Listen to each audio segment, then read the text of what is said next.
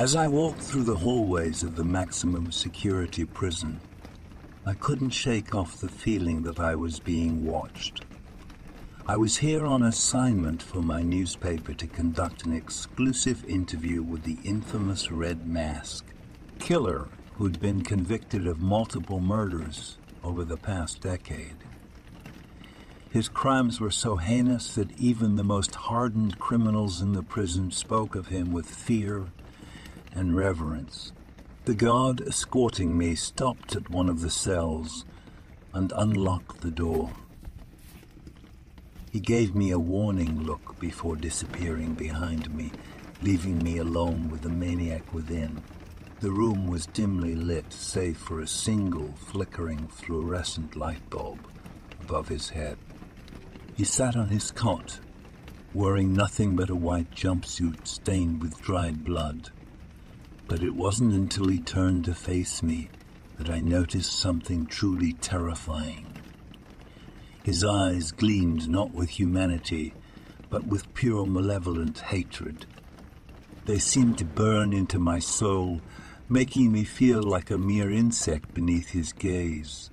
He stood up slowly, revealing a hulking figure that towered over me by at least 6 inches.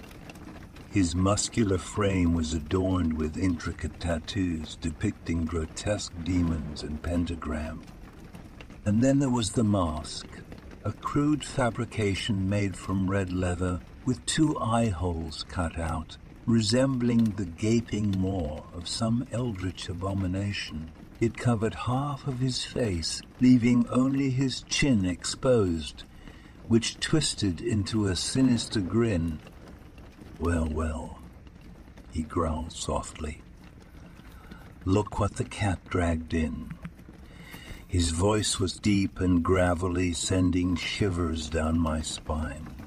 My instinctual response would have been to run away screaming, but I held fast against the urge to flee. I reminded myself that I was here for a reason, to learn more about the mind of a monster. As our conversation began, I quickly realized how little I knew about this enigmatic man. I asked him if he wanted to share any last words before we started recording, but instead of speaking, he reached into his pocket and pulled out a small cross carved from bone. With practiced ease, he unfolded it and placed it onto the ground in front of him. Suddenly, the air around us grew cold and still. Shadows danced along the walls, creating ghostly silhouettes that pulsed with an otherworldly energy. And just like that, everything went dark. When the lights flickered back on, the cell block was flooded with the sound of chanting voices, their language foreign yet somehow familiar. And then I saw them. At first, they appeared like wisps of smoke emerging from every crack and cranny. But soon enough, solid forms took shape, each more hideous than the next. Some were vaguely humanoid with glowing eyes, while others looked like giant snakes writhing in agony. They congregated around my subject, bowing low, as if paying homage to a king. It was clear that these entities were not mere figments of imagination. They existed, and they worshipped him as their new master. But why? What could possibly justify such malefic devotion? He merely smiled knowingly and whispered 5 cryptic words under his breath. "Praise be to our Dark Lord." As the minutes ticked by, I found myself becoming increasingly uneasy. Not because of the supernatural manifestations, although those certainly didn't help matters either. No, it was the fact that despite his confessions of murder and blasphemy, part of me couldn't bring myself to hate him completely. There was something innately charismatic about him that belied his horrible actions, and I feared I might be falling prey to the same temptations that led countless victims astray. But just as quickly as the possessed horde materialized, they vanished without explanation, leaving only silence once again. He leaned forward, as though sharing a secret meant for no one else's ears.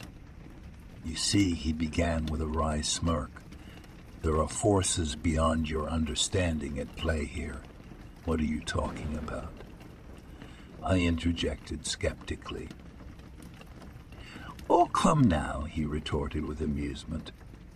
"Don't pretend to be naive. You came seeking answers, but deep down you already suspect the truth.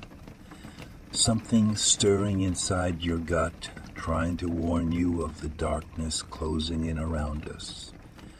The red mask's laughter echoed through the otherwise silent block, causing my skin to crawl. I tried to steel myself, determined not to let my emotions control the situation, but something about his taunting attitude set off alarm bells.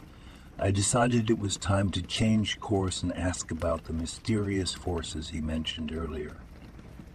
I cleared my throat and said, "If I may ask, what exactly do you mean when you say forces? Are you suggesting that there is someone or something influencing your actions?" The red mask leaned back on his cot, studying me intently.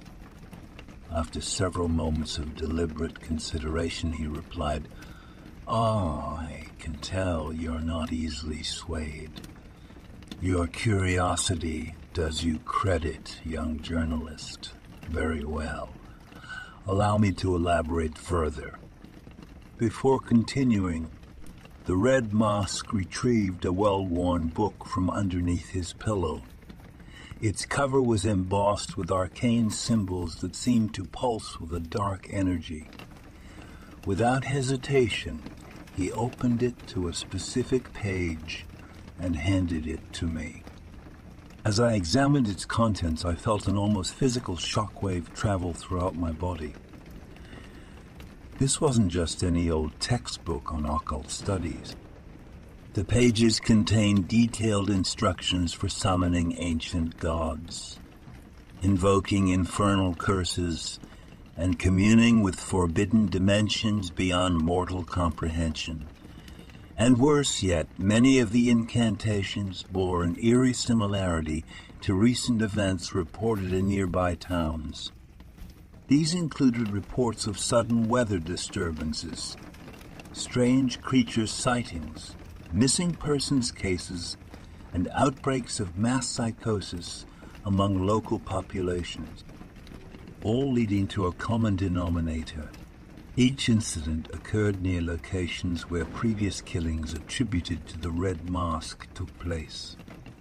With mounting horror, the pieces clicked together in my mind. This murderer wasn't acting independently.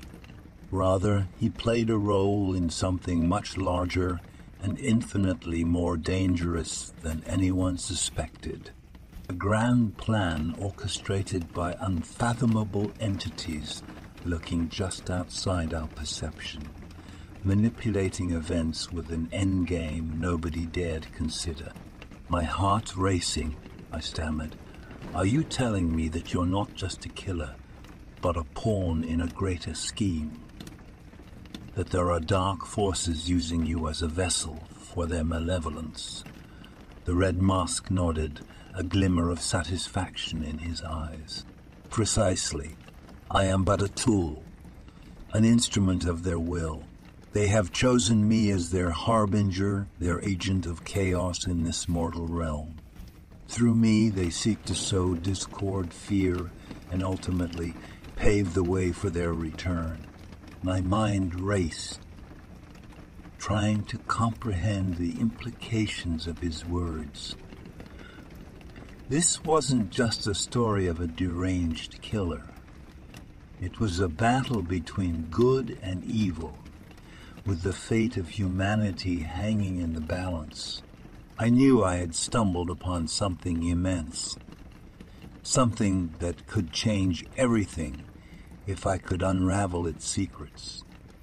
Summoning all my courage, I pressed on, determined to learn more. "Tell me," I implored, "how did you become entwined with these entities? What drew their attention to you?" A somber expression crossed the red mask's face, momentarily dispelling the air of arrogance that surrounded him. "I was but a lost soul," he began, his voice tinged with a mix of regret and resignation. "Consumed by darkness, despair, and the very worst aspects of humanity. They sensed the void within me, the perfect vessel for their wicked desires. They whispered promises of power, vengeance, and liberation from the shackles of morality. And I, weak and broken, succumbed to their seduction." His confession chilled me to the core. The notion that someone could be so easily manipulated by these eldritch forces struck a chord of unease within me. But there was still one question burning in my mind. What is their endgame? What do they seek to achieve through all this suffering and destruction? I asked, my voice barely above a whisper. A sinister smile crept across the red mask's face, as if he relished revealing the terrible truth. "Their end game," he declared, "is nothing short of ushering in an era of darkness, a world steeped in chaos where their influence reigns supreme and mortal souls are but playthings for their malevolent whims. They crave worship, devotion, and the fear that comes with it, and the fear that comes with it, and they will stop at nothing until they achieve their unholy dominion." A chill ran down my spine as I contemplated the magnitude of what he had just revealed. The Red Mask wasn't just a deranged killer, but a key player in a diabolical plot to unleash ancient, incomprehensible horrors upon the world. As I left the prison that day, my mind raced with the weight of the knowledge I had gained. I couldn't shake the feeling that I was being watched, that unseen eyes followed my every move. I knew I had stumbled upon a secret that put my life in grave danger. But I also knew that I couldn't turn away. Armed with the knowledge of the Red Mask's true nature and the forces that manipulated him, I vowed to expose the darkness lurking beneath the surface. I would dig deeper, uncover the ancient texts, and find a way to thwart their plans. Humanity's fate depended on it. Little did I know the horrors that awaited me on this treacherous path. The shadows grew deeper, the whispers more sinister, and the lines between reality and nightmare blurred. I faced countless obstacles, encounters with otherworldly beings, and battles against the very essence of evil. But I persevered. I ventured into forbidden places, sought the wisdom of those who had delved into the occult, and pieced together fragments of ancient lore. Every step brought me closer to the truth, closer to unraveling the dark tapestry woven by the Red Mask and his eldritch masters. In the end, it was a race against time. The forces of darkness were gathering, their power growing with every passing day. I had to act swiftly, for the fate of humanity hung in the balance. With a heavy heart and trembling hands, I made my move.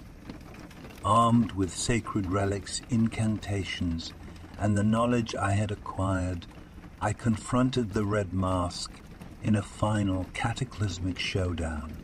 The battle that ensued was beyond comprehension, a clash of mortal and otherworldly forces that shook the very foundations of existence.